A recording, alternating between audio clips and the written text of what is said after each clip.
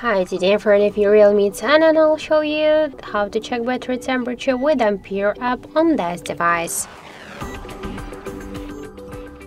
So first let's open the Play Store application and then here in the search bar we should enter Ampere. So now we should get this application, that's why tap to install and wait a couple of seconds while this application downloading and then installing on your device. And after that, tap to open the app, click yes, agree, pick close, then tap to OK, and on the section here, section with the temperature, we can see that the temperature of our device battery is 31 degrees. So that's it. Thank you for watching, and if you find this video helpful, don't forget to leave a like, comment, and to subscribe our channel.